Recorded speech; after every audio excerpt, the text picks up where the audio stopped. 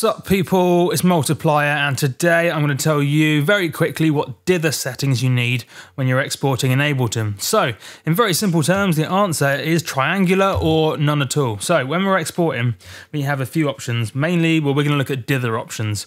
Now, what is dithering? Dithering is basically when you're downsampling from, say, 32 to 16-bit or 24 to 16-bit. It's adding in a little bit of white noise so that it masks some of the kind of side effects of doing that downsampling. Now you can look up in technical terms exactly what dithering's doing. It's quite a complicated physicsy, sciencey, audio technology sort of vibe thing, but you don't really need to worry about that. All you need to know is it's adding in some white noise of a different style, depending on what dither option you choose, to kind of mask some side effects of downsampling. Now, when you're using Ableton, triangular is kind of my go-to. Sounds pretty good. Unless you're using really good headphones and you're doing it on a certain style of track, you probably won't even hear the difference. But triangular, you can't really go wrong with it, and yeah, seems to work sufficiently well. So don't really worry about it too much, what dither option you choose. But the super important bit is you don't dither twice. Because basically, this is something you want to do at the final mastering stage. Don't do a dither and then process and then have to do a dither again.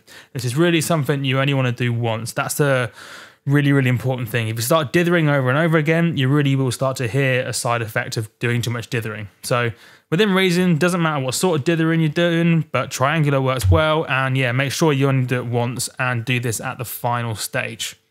Boom, magic, done.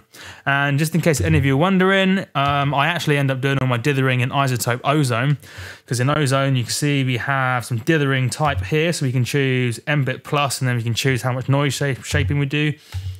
So I actually do all my dithering and kind of change a bit stuff in ozone, but then what that means is because I've done the dithering and changing a bit depth thing within ozone, when I'm then exporting in Ableton, so file, export, I do no dither. Because remember I said I only have to dither once and I shouldn't dither twice. So you have to kind of keep your eye on it, especially if you're using a mastering plugin that's doing its own dithering. Boom, sorted, magic. Super simple, now you know about it, don't worry about it, and don't let anyone tell you it's the most important thing in the world. It really isn't. There's about a gazillion things that matter more. Boom, sorted, done, said boom again.